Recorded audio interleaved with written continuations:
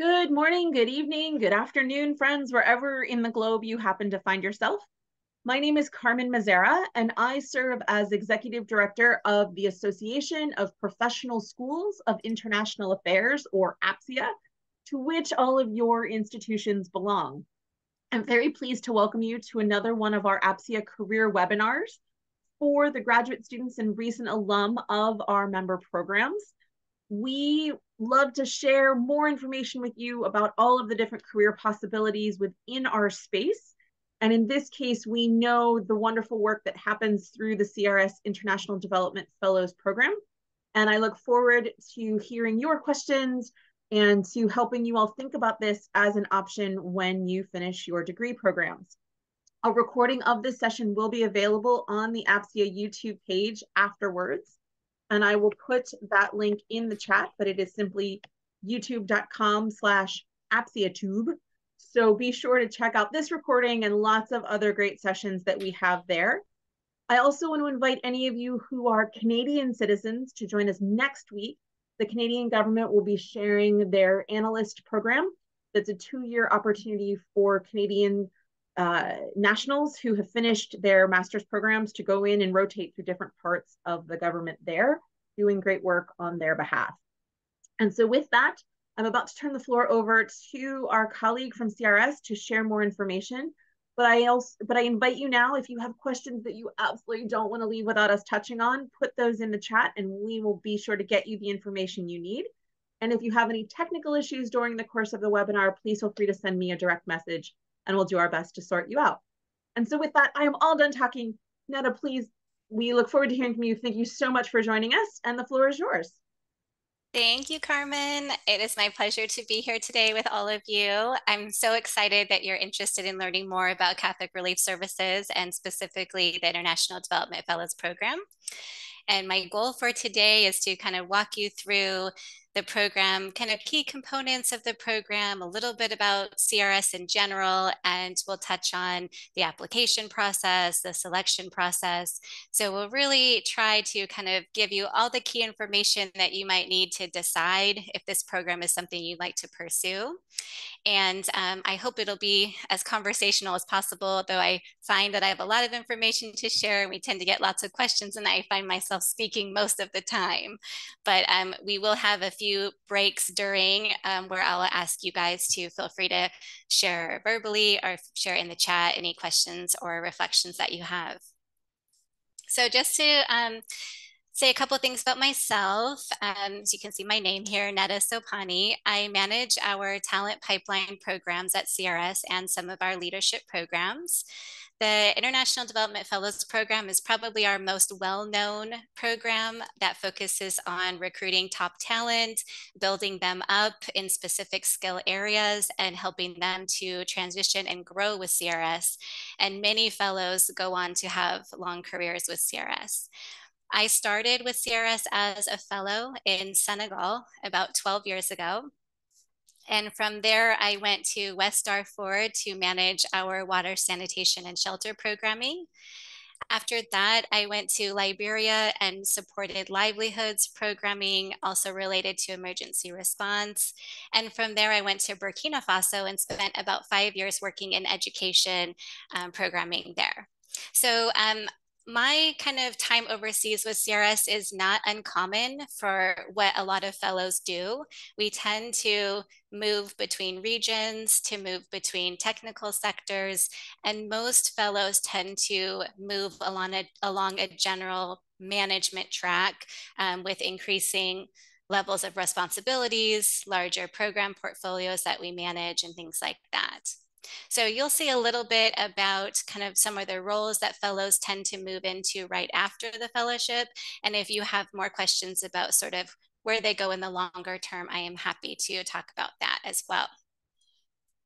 So before I jump into CRS kind of 101, who we are, what we do, and the fellowship, I'm curious to just get a sense of how much you may know about CRS already.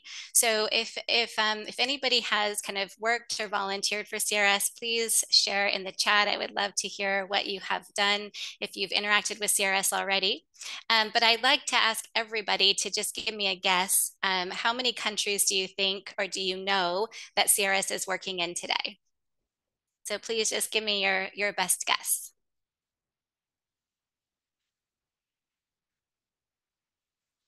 Oh, awesome. I see 126, 101. Awesome. Okay, great. Good. So just curious, testing to see if anyone's done any research before coming today. All right. So CRS today is in around 116 countries. It really does vary because of the world and, changing dynamics. I'll give you an example. A few years ago, we had a fellow who moved to a program manager position in Italy right after her fellowship. And that was just like mind blowing to me because I was like, what? How are we placing people in Italy? But that was at the very early stages of the COVID-19 pandemic. And so all of a sudden, CRS was working in Italy, which, I'm sure we hadn't been there since the end of World War II. Speaking of which, CRS is just celebrating our 80th anniversary. So we've been around for a very long time. But you can see kind of on this map, the countries where CRS is active today. But again, as I said, this does kind of shift and change. Most fellows will go on to roles in sub-Saharan Africa, the Middle East, North Africa region. I'd say those are kind of where most fellows end up going afterwards. Some may take positions in Asia, some in South and Central America, but sub-Saharan Africa is really kind of where a lot of fellows tend to land. CRS, as you know, is a Catholic organization. Obviously, name is in our title. And as part of the U.S. Conference of Catholic Bishops, our mission is to serve individuals overseas. So we have other sister organizations that serve in the United States, but all of CRS's programming is outside of the US. And you can see our mission here. A lot of times people ask, do I have to be Catholic to work at CRS or to advance at CRS? You absolutely do not. We are a very large organization, about 8,000 people worldwide. A lot of them come from faith-based backgrounds, a lot of them do not, but that isn't any sort of criteria in terms of working for CRS. And it doesn't show up in the work that we do in terms of like the kind of work that we do, which I will ask you a little bit of a question about that in a second before I jump into it. But what you will see about CRS are this are our guiding principles, and this is important, and this is related to who we are as a Catholic organization. And so these guiding principles influence how we work and how we approach our interactions with the communities that we serve. So these principles will be integrated when we are designing projects and determining how to approach different situations, for example. Let me give you one example to kind of highlight how you may see this in action. I love to use the example of subsidiarity because I think it's kind of the easiest to highlight. And some of you may be familiar with this term, but essentially what it means is that the people or persons who are closest to an issue should be really at the forefront of leading that response. And so, as you saw on the previous slide, CRS works with a large number of partner organizations. And this is really stemming from our principle of subsidiarity. So in all locations, CRS works with a variety of different partners. These can be local NGOs that might be faith-based or non-faith-based. Government is a huge partner, local universities, research institutions. And what we're really a capacity building organization. So what we do is we identify local partners who are well suited to lead responses. And on lots of projects, we'll have a group of partners that are, one might be managing the education component, one may do a health component, for example. So we really identify and work with local partners in all of our locations. Sometimes you might see CRS leading on a response, but that's usually just in an early onset after an emergency, and that response would transition to a partner as soon as we're able to identify a partner and start working with them. So that's just a little bit on kind of part of our approach and how you'll see the Catholic values coming out in the way that we work overseas. Okay, I kind of alluded to what kind of work we do. And when I was saying, we are not, kind of there to like bring people to Catholicism and things like that. Of course, that's not the nature of our work. I would love to hear your guesses on what do you think are the primary areas in which CRS works. So what would you think are our core sectors, core areas of work or response? Please put them in the chat. What do you think? Awesome. Food security, WASH, education. Okay, are you guys just pulling on my quick bio? I'm just teasing. No, but you're absolutely right. These are core areas for us. So here they are on the slide. And essentially, what you'll see is that in most countries, you'll see an integrated portfolio of programming. So, we will have, for example, I'll take the education program that I worked on in Burkina. I label it as an education program because we were intervening in about 800 schools.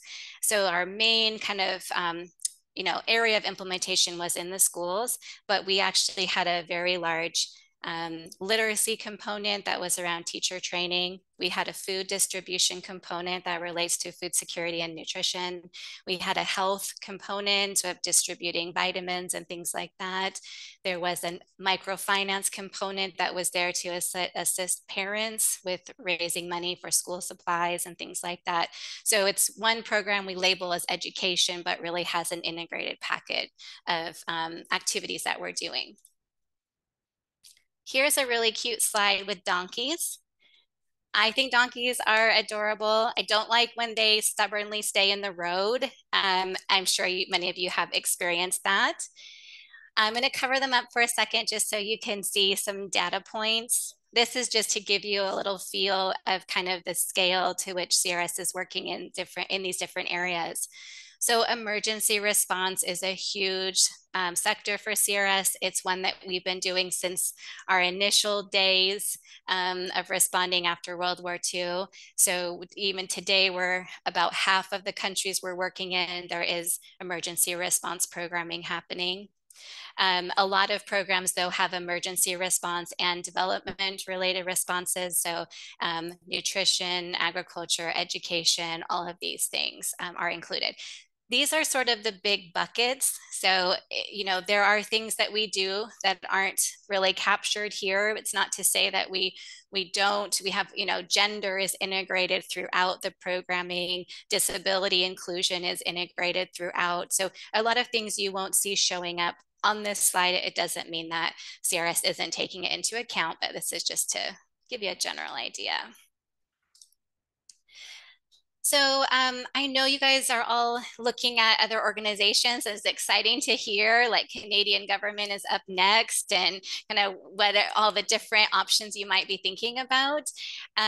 Here are a few things that when I talk to CRS staff, kind of the key things that come out as to why we choose to work for CRS. So the meaningful work, I think, goes without saying, but it's always gratifying to work on a project, from beginning, project design, get to see it funded and get to actually see it implementing and improving the lives of others. But I think one of the things that keeps people at CRS is the team. We tend to be very passionate about what we do, very kind of intrinsically motivated by this kind of work, and very supportive to each other. We are so highly dedicated that I think it can be like a blessing and a curse. I'm sure you probably can imagine what I mean, but we want our work to be as good as it can be, and we are very conscientious about how we serve others. And at the same time, this can lead us to put in some really long hours, and things of that nature. And we do struggle with burnout. And so that is a challenge. And CRS has a whole host of things that we've been doing. This isn't a recent challenge. This is something we know of in the sector. But CRS has some really amazing resources available to staff, and we're all kind of doing our part to contribute to an agency culture that will allow everyone to thrive and stay, right? And we do have a lot of people who really stay with CRS for a long time. Um, and that's another thing that is really exciting, because then you meet so many people that you can learn from and have been through positions that you're now assuming.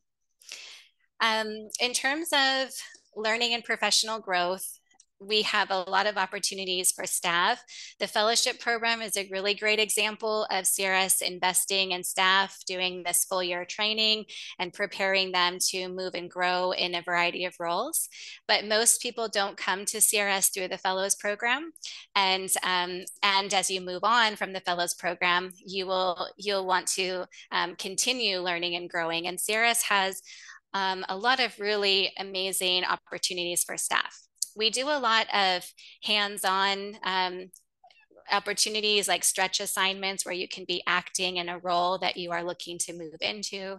And then we also have a lot of more traditional learning opportunities through different courses. CRS also covers, will contribute to continued education and certification, if you want to continue your studies, things like that. So there's a lot of room to grow. And with being such a large organization, there are a lot of opportunities for advancement. And a lot of people will move between different roles in different countries. They may spend some time kind of in a more technical role and then move back towards a management role. Some people bounce back to their home countries and then go back to the field again. So, it's really all about what is best for you at the specific time in your life and career journey. I'm going to touch on some of the benefits that you'll receive if you start as a fellow. So I won't go into that right now, but if there's any questions kind of on benefits in general with CRS, feel free to put them in the chat. And now I'm going to just take a quick pause to see if anyone wants to come off of mute or ask a question that's sort of related to kind of CRS and who we are before I dive into the fellowship specifically.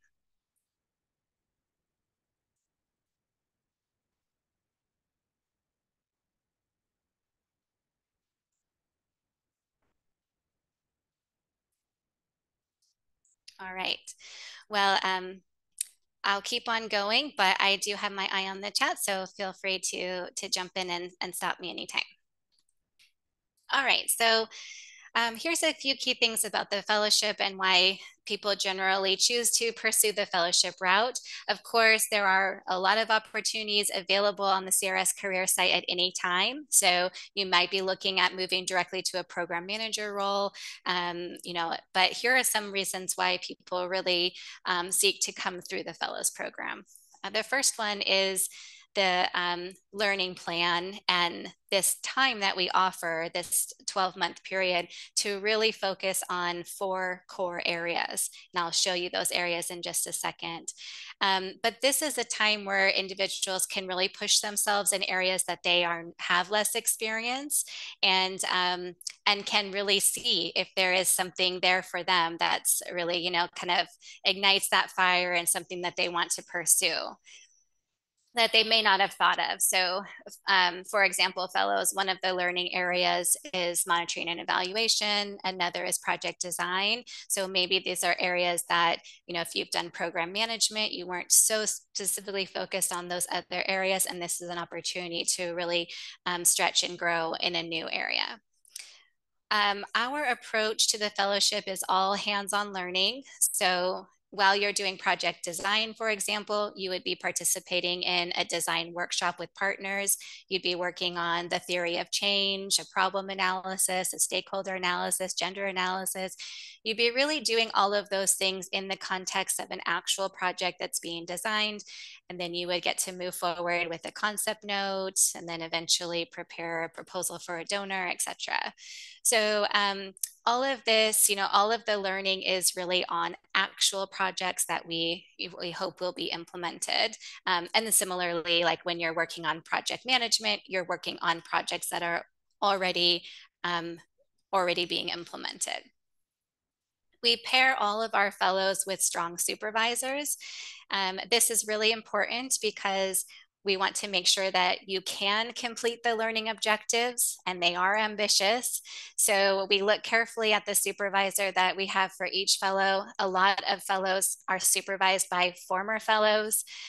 So that makes it easier for them to jump in, and they understand what you're trying to achieve during this time. And then, of course, probably one of the biggest draws to the fellowship is that strategic advantage when looking at onward roles. So as I mentioned, the fellowship has been around for a long time, has a very strong reputation internally in CRS for developing very strong staff who are very agile and able to quickly learn and adapt to different contexts, who are willing to serve in difficult locations, who are willing to go to different regions and kind of move around as needed. And so when the fellows come onto the job market towards the end of the fellowship, they tend to get pretty quickly snagged up, or not snagged up, but I mean, grabbed up, let me put it that way, for roles. And so that is an advantage as you move forward. Okay, and I'm seeing some great question coming in. Does CRS also consider and react swiftly with fellows on the ground to crises like the ones in Libya and Armenia? Thank you. Those are great questions. A great question. So during the fellowship, and I think it's on this next slide, so I'll just advance here. Oh, no, sorry, I'll go forward. I'll come back. So during the fellowship, we don't place fellows in high security settings. So you're unlikely to be serving in a location that is experiencing an early onset emergency. That would not be your main base. However, after the first like 3-4 months of the fellowship, we allow fellows to start doing temporary assignments. And temporary assignments are usually 4 to 6 weeks. And a lot of fellows go to emergency settings for that assignment. This is up to the fellow. It's not a requirement that you go to an emergency setting, but a lot of fellows are gearing up for that type of role after the fellowship. And so they choose to go to one of these, a location in that context for their temporary assignment. So I hope that answers your question. It's, yes, if CRS is intervening in those locations, you may get to go there as a temporary assignment, but you would not be based in that location. Our principle behind no high security settings. First of all, CRS is very conservative when it comes to managing staff security in general. And so we usually only have kind of mission critical staff in locations that have high security settings. So we don't usually have large teams, and especially not large teams with international assignees when it's a high security setting. That's just more risk for staff, and we don't want to have that. So we also don't do high security settings for fellows as their base location, because we do allow fellows to be accompanied by their spouse or children. So that's another reason why we don't do those settings. Okay. Okay, just let me go back 1 second so I don't forget to just highlight. These are the core learning areas for the fellowship. So I mentioned a couple already, the project design, project management, monitoring and evaluation, and then operations. Now, we've chosen these 4 areas because these are the ones that we find are most important for fellows to have a real base training before they move on. And that's related to the skills that they use in their onward roles. So some fellows will focus on a monitoring and evaluation role going forward. A lot of fellows will do program management. In program management, you have to be able to do meal. You're going to get pulled into project design. And you also have to have a solid understanding of operations so that how long is it going to take you to hire a new staff? How long is it going to take you to procure goods for your project? So we're coming at all of these things with the angle of, what do you need to know to hit the ground running in your next role? So that's why we focus on these 4 areas. It is required that fellows work in all of them. We don't allow fellows to say, oh, I just really want to do project management. That's not how it works. We really do feel it's important for you to get kind of this base training and experience in all of these areas. That being said, if you have a passion for one and like you're really gearing up for a meal role moving forward, then you can do more in the learning section for meal, and that will help to better position you for a meal role. You can also do your temporary assignment in another country focusing on meal, for example, to get even more experience in that area. So there are some ways in which you can tailor the learning plan, but you can't skip over any of these core areas. Okay. All right. I want to just mention 2 quick things on placements here. So, oh, okay. I think I just answered this last question too, if they can choose from yeah, okay, good. All right, so on the placements, a lot of times people wonder, well, what will influence my placement and can I sort of influence where I am placed? So we have, I would say, a few things that we'll look at from the background of the individual that can influence where they may go. And the first thing would be language. So some of the locations where we work require fluency in French or Spanish, Arabic, Portuguese, for example. So if you speak one of those languages, that may influence where we ask for you to serve during the fellowship. If you don't speak any of those languages, that's totally fine. You may just go to an English speaking country, something along those lines. So it's not to say that we will definitely use your language capability during the fellowship. We may not, but that is something that might influence where you go. The other thing is if you're traveling with dependents, then we would, of course, want to take that into consideration. We might look at which countries are a little bit easier for spouses to work, for example, or which countries have a great school, for example. And the third thing that would influence is where you have worked in the past or where you are from. So we use this opportunity to really push fellows to go to a new region and or to work in an area that they haven't been in already. So if you did Peace Corps in a country, you'll definitely not be going back to that country and probably not back to that region. And same if you're from a country, we'll be probably asking you to serve in another region. So this is important to us. It's like kind of to get a feel for your flexibility. When we make the offers, we'll tell you like, Catherine, we would like you to serve in Madagascar. And then you'll get to decide if that will work for you, but we don't change the location based on preferences. So here is, as I said, there's a lot of opportunities with CRS. If you feel really passionate about one specific country or region, then I'd really encourage you to look at the openings and apply to something that has a location already stated. I think the fellowship is the only thing you'll find that doesn't have a location stated.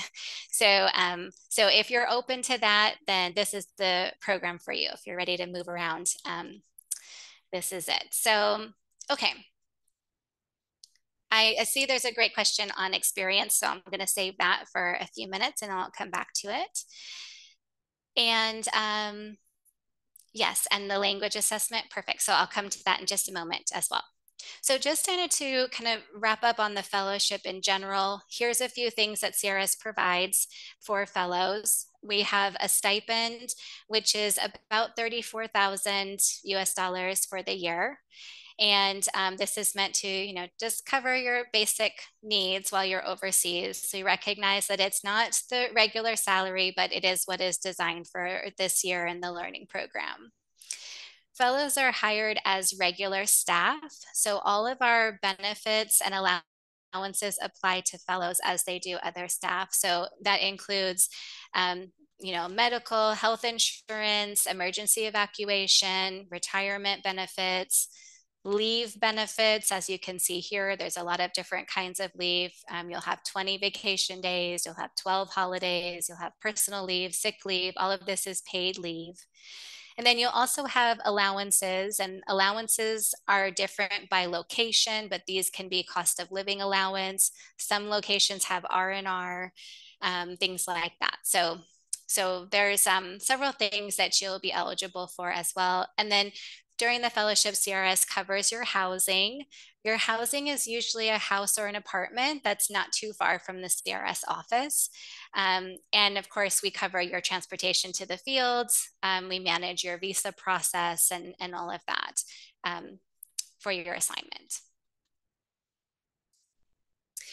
Okay, two more things on the fellowship, and then I'm going to pause for some more questions. So here is just, I told you about our core learning areas and how they're designed to prepare you for the onward roles. So this is just kind of a quick list to give you a sense of what are those roles that fellows move into. And every year we have fellows who focus on meal roles, because meal is happening everywhere. So there's always meal roles available. Business development, which is the project design and proposal development as well. That's another role that we see around the globe. Program quality, which is a little bit of a hodgepodge of, it will have some meal in there, some business development, some gender, safeguarding, we'll have a lot of things included in program quality. And then there are fellows who will be really passionate about a specific sector, and they will move into a program management role that is related to, health or agriculture or something of that nature. And I put some locations here. These are just fellows from the recent classes, but just to give you a sense that fellows do end up serving around the world. And this is where, if you're very passionate about a specific region, you can try to gravitate back to that region in your first assignment. Not to say that you will definitely get there. You may have to be flexible again on your first assignment. And maybe it's on your second role after the fellowship that you get back to, like that country or region that you're really passionate about. And then the last thing I wanted to highlight about the fellowship here is just that we have a lot of former fellows in the organization. And so when you're overseas, you will be most likely finding some former fellows in your country program. As I mentioned, it could be your supervisor, it could be your country representative, which is country director in CRS lingo. And then we also have a lot of former fellows who are in our executive leadership roles as well. So just to say that there's a lot of former fellows in the organization who came and stayed, and we'll be excited to support you in your journey as well. Yeah, safe and dignified programming it has a couple things built in, but safeguarding is one of them. So a lot of it is capacity building with partners, as I mentioned, because we work with our partners directly. So a lot of it is partner capacity building on safeguarding to make sure that, all of the protection measures are in place for the individuals that we're serving. Yeah. That's a very simplified version of, I'm just going to leave it there. I hope you don't mind, Catherine. We can, yeah. So last year there was an APSIA alum that joined us for the call, and she actually moved into a role for safe and dignified programming this year. So, maybe through your alumni network as well, if you really want, if you're very focused on that, we can connect you with her if you would like to learn more. Okay, we've got some awesome questions. And thank you, Carmen, for adding in the chat. It's really helpful. Okay, so let me just pause here for 1 sec. Um, and I'll answer this last question. So what percentage of non-US citizens are within the fellow cohorts? So it's in the last couple classes, it's been about 1/3 of the class that have been non-US citizens. And those individuals are mostly from countries where CRS has a presence. So Nepal, Ethiopia, India, Ghana, Mali, it really, there's a wide range there. Oh, right. Anybody want to come off mute here? I know there are some questions on language assessment and application, and that's the next section we're moving into, but maybe any other questions on what I've shared so far?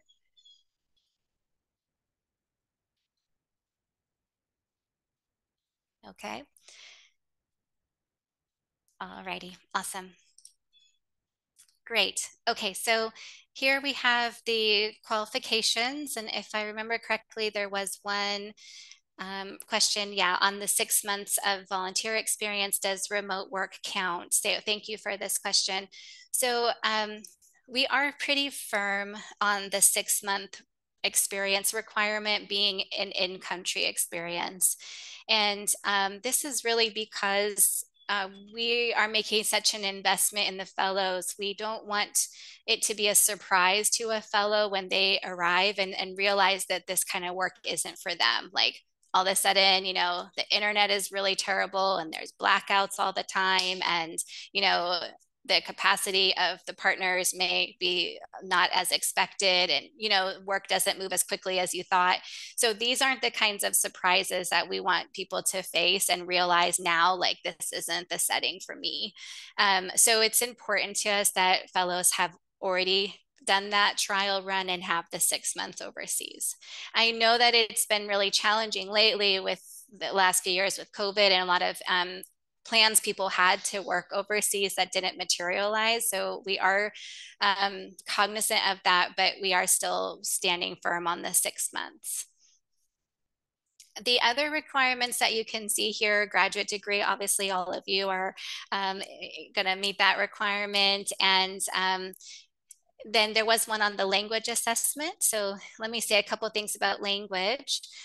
We, so English, of course, is required. We do a lot of work with in English. So it's speaking and written English. During the application process, we will look closely at all of your materials you submit. So, if we see things that are a little confusing or would need to be edited, that is really going to bump your application down. So please take the time to demonstrate that you can really write convincingly in English. In terms of the second language, we require proficiency in any other language in the world. So it may be your native language, in which case the assessment will be very easy for you. So what we do for the assessment is a 20-minute oral assessment. And we don't test written knowledge. It is just testing the speaking ability. And you essentially will, when we get to that point of the process, you'll tell us which language you would like to be tested in. We've been able to accommodate all languages so far.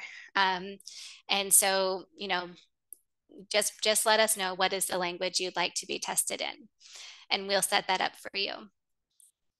Let me see if there was another on language.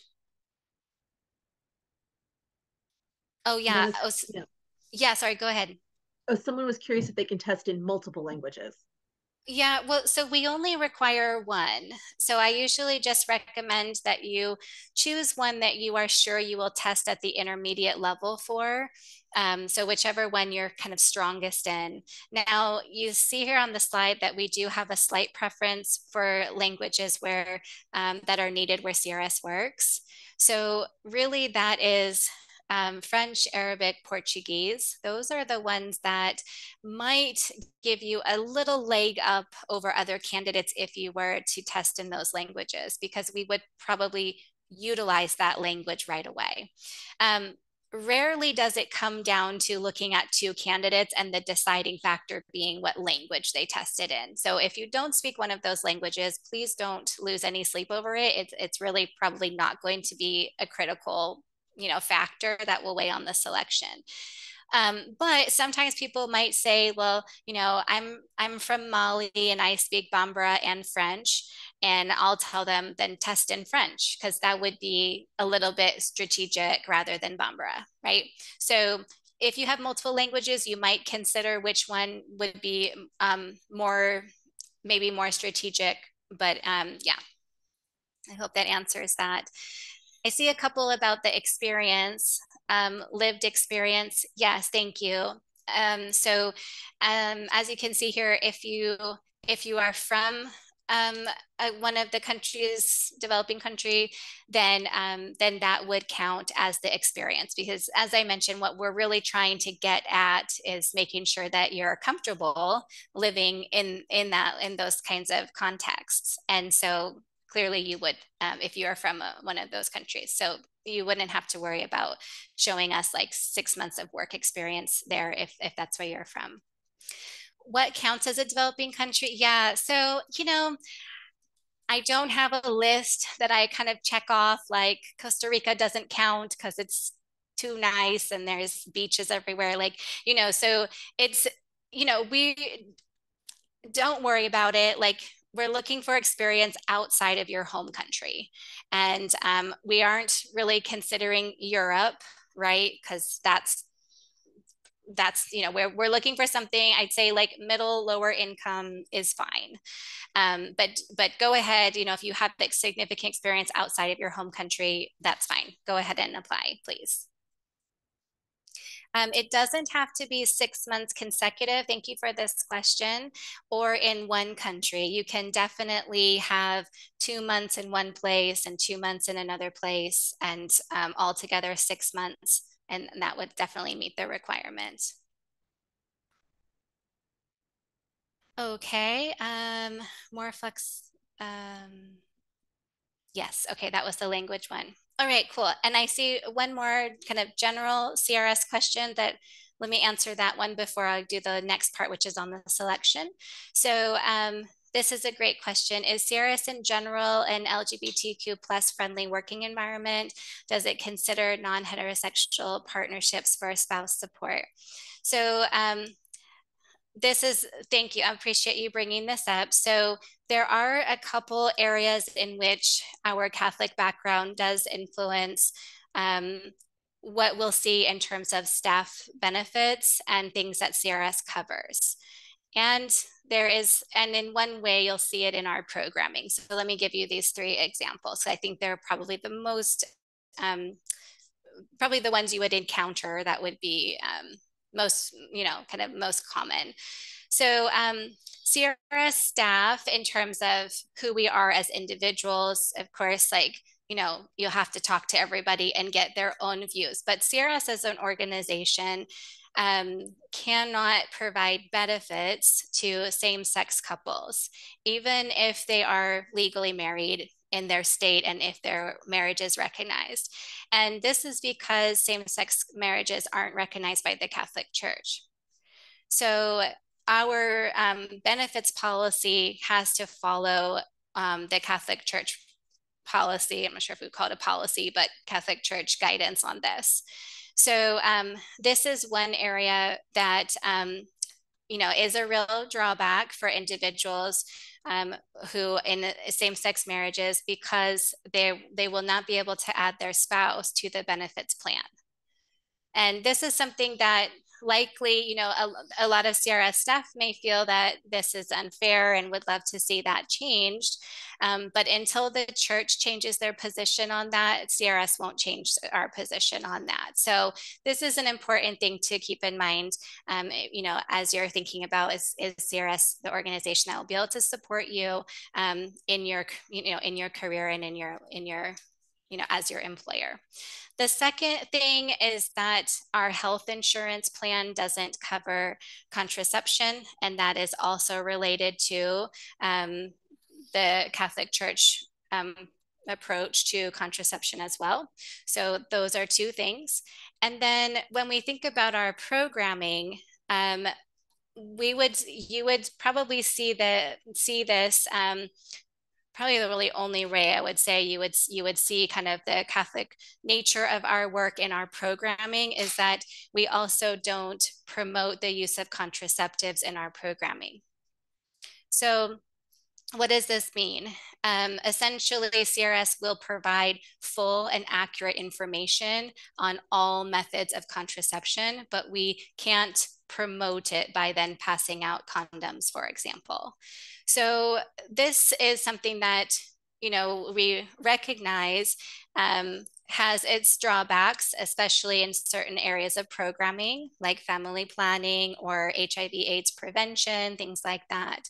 So CRS doesn't usually intervene in those areas that would be of kind of conflict to our ability to you know to respond comprehensively, if I can put it that way. So for example, CRS does do a lot of work in HIV and AIDS response, but our interventions tend to be in testing and treatment rather than working in prevention. And then, you know, other organizations would take on the preventative side and be able to approach that, you know, in that way, more comprehensive way. So, okay, so I hope that that answers that question with those few examples. Oh, okay, and I think that was the last question I'm seeing in the chat. I have a couple more slides, so I'm going to keep advancing, but please stop me. Oh, I guess there was one little note here. Candidates of all nationalities can apply. I think we already touched upon that by going over the international nature of our classes. And so you don't need to have US work authorization or, you know, anything like that. All of our fellows are based outside of the US, so we will get you authorization to work in those countries. So on the selection process, there's several steps that we go through to select each class. The first things for you all, if you choose to apply, is to apply online and to prepare your cover letter and your resume. On our website, there in the FAQ section, you'll see a prompt for our cover letter. We are asking you to respond to a specific question. The question is to tell us how you have promoted or supported greater equity, diversity, or inclusion in the workplace or an academic setting or community setting. So you can choose any example. You can talk about diversity promotion, equity promotion, inclusion, you know, whatever you feel compelled to share. It really is important that you respond to that prompt because that's one thing we look at to ensure that the candidate is really applying to this program and it's not just a general application that's being submitted. And this is where, you know, our candidate pool goes from very large to pretty small. So please be sure that to take the time to do just like a, you know, just one page, just a few paragraphs. You don't have to do anything else in the cover letter. You can just submit a few paragraphs on that. But that is really important for ensuring that your application will advance. We also then have, we move then to a video interview. It's a one-way video interview. So essentially you'll see me or somebody else asking a question, and then you'll have some time to reflect, and then it will start a recording. And this is meant to simulate kind of a regular interview. So it's general interview questions. It can feel a little bit awkward because you're just giving your question to your answer to a recording, but just know that it's just me and sometimes one other colleague on the other end. So, you know, just like you can laugh it off, like tell me it's awkward and then give me your best shot at the answer. And, you know, we know that it's not a completely natural feeling thing, but it is still very helpful for us to understand more about you, what motivates you, how you manage through difficult situations, how you adapt, you know, things of that nature. We are hoping to introduce a phone screen with this year, which would be a short conversation with a recruiter as well. And then the language assessment, which we've spoken about, the 20-minute oral assessment. Essentially, at each stage of this process, the applicant pool is getting a little bit smaller, a little bit smaller. And then the final applicants are invited to do a live virtual interview, which is the interview panel. We also do a group activity. We do a short one-on-one, more one-on-one conversation. We're really trying to get to know you and interact with you in a variety of settings through the interview day. We know that not everybody shines in a panel. So we really try to get to know you in different ways. And that's why we have 3 different activities that we do on the interview day. And then this year's application is closing on November 1st. There's only 2 documents that we ask you to submit for the application. It's just the resume and the cover letter. The application portal does let you attach, like, I don't even know, many things you can, but please don't bother, don't ask for recommendations or attach any of that. We won't look at it at this stage. Essentially, if you, after we get through the virtual interview and we would like to make you an offer, that's when we will ask you for your reference information and check that. So yeah, so please don't put in any extra effort to share more with us beyond the resume and cover letter at this stage. And then the last thing I'll show you is just kind of, this is a little bit of the timeline. And so it is a long process, and it starts November when the application closes. We start reviewing and we move individuals through first to the video interview, and then hopefully to a pre-screen call, and then to the language assessment. All of that takes a few months. And eventually around February is when we usually do the virtual interviews. And then not too long after that, we've paired everybody with a country program and we extend the formal offer. Then over the summer months, we essentially kind of get ready for the experience, which is a medical clearance process. This is only to ensure that you and anyone accompanying you will not be unduly at risk, like you can find services that you need in that country. So we do the medical clearance process, and then we know we do visas and things of that nature. And then August 1st or 2nd, whatever is that first Monday in August is usually when the fellowship begins. The first month of the fellowship is a virtual training. And so fellows sometimes complete that at home, or sometimes they relocate right away and complete that from their country. So we have a little flexibility on when you leave, but definitely by the end of August, you will be in your country and then, working there for the remainder of the fellowship. And I see some more great questions in the chat. Yeah, okay, so for people who don't have 6 months of experience, when do we offer internships? You don't see any posted online. Yeah, so unfortunately, we don't have many internships that we offer. Our internships right now that you'll see online is really only for US based internships. We don't, our team is just shrunk a little bit. And so that's why at this time, we're not kind of facilitating overseas internships. So unfortunately, that isn't something that we'd probably be able to do through CRS. But yeah, hopefully you'll be able to find another organization or research opportunity or something that would help you to get that experience. And then, yeah, what are evaluation criteria of candidates? So soft skills and qualifications that we value most. Thank you. This is a beautiful question. So once we move into the video interview, like the online application is kind of verifying like you meet all the regular core criteria. But as soon as we get into the video section, we're really trying to understand more about who you are and your motivation.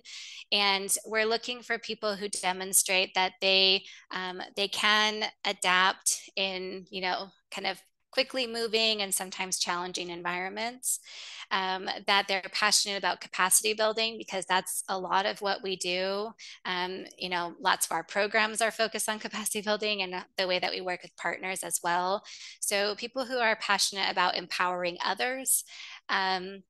We are also looking at, people who have good kind of discernment, like sound judgment, right? Because a lot of what we do is common sense, right? But it can be challenging to maneuver in different situations. So we're looking for people who have kind of sound judgment, a great level of resiliency.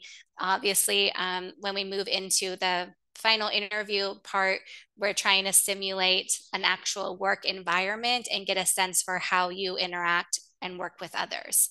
How you may draw upon other people's ideas, include others in the conversation, and just kind of be someone that we would is pleasant person to collaborate with, right? It's not just that you bring great ideas. We all have ideas, but is this somebody that like we can see really thriving in our work environment? So those are really more what we're trying to get at in terms of soft skills. Um, yeah, so thank you for this great question too. Like, can we do the fellowship alongside PhD studies? There's a person on my team who just did her PhD while working full time for CRS. So I know a lot of CRS staff do that. I don't know that we've had fellows do it in the past, but you know, yes, like CRS staff can pursue advanced degrees while they're working. Um, the fellowship, I'd say, it is in person in the country, right? So you're going to have to be present. So I suppose if you were doing your studies virtually, it'd be possible. And assuming like with time zones, you can manage things like that. But I will say that the fellowship is kind of like full in, pretty intense. So, it will be full days. There will be travel within the country where you are, and then there will be this temporary assignments outside of your country, and those tend to be pretty action packed in terms of like the amount of things you're trying to do in a small amount of time. Um, so I'd say, yeah, it's definitely possible, but I would want to be really realistic about like how much time you may have to dedicate to your studies on top of an already very busy work schedule. And yes, they're the last question I see here. Do we cover airfare? Yes. I apologize, that didn't really touch on that much, but yeah, we do cover your travel to the country. We cover your visas, we cover your housing, all of that. And then if you're traveling with family, we also cover their travel as well. Then I also have Okay. one that was just shared with me. Carolyn, I know you had your hand up. You're welcome to unmute yourself if you like, or I can read your question. Oh yeah, I can. Thank you so much, Carmen. I really appreciate it. Hi Neda, thank you. I was just wondering about the medical clearance process. For context, I'm an RPCV, so I'm very familiar with medical clearance, then making people ineligible, or sort of rotating them. And so, is there anything that would our offers then extended in new countries? Like, how does that portion sort of work in all the things that lead up to that? Yeah, thank you. It's so interesting because I was just talking to another RPCV recently, and they were saying how they felt that the Peace Corps process was more about, like a eligibility exclusion factor, and that's not at all our approach. So we have changed locations for fellows. Essentially, we make an offer. Let's say we want you to go to Rwanda. Then you'll do medical clearance for Rwanda. So if there is, let's say, medications you can't receive there or like specialists that aren't available there, then your medical clearance would come back as like pending follow-up. And we would then have to look at what is it that you need? And if we can't arrange for you to get it there, then we'll look at another location for you. So we have done that. It's not only for the fellowship. This is actually something for all positions at CRS. So even when you move on from the fellowship, you will, let's say you apply to a job in Mali, you'll do medical clearance for Mali. That's all part of our duty of care. What we have to ensure that we don't put you at undue risk. So I've seen other staff get job offers for a location and then not get medical clearance. And again, in that case, CRS works with them to see, okay, what else are they going to apply to now? And then where do they go from there? So yeah, I hope that answers your question, Carolyn. Thank you. And we have one last question in the chat before we wrap up. Yeah, so can you withdraw an application and resubmit? So I'll put an email in the chat. It's recruitment support at crs.org. I'll put it in here. So I'm not able to really help on the back end of the application system. So I would ask that you email them. And I think what they can do is kind of reset or reopen your application. And then you can change, documents or responses that you may have, whatever you want to change. The other option is to apply with a new email and kind of create a new profile. So if that doesn't, recruitment support can't help you, you can always consider a second application. I'm probably not supposed to recommend that, but that might be like, if we're coming down to the wire and you haven't gotten it submitted, try that.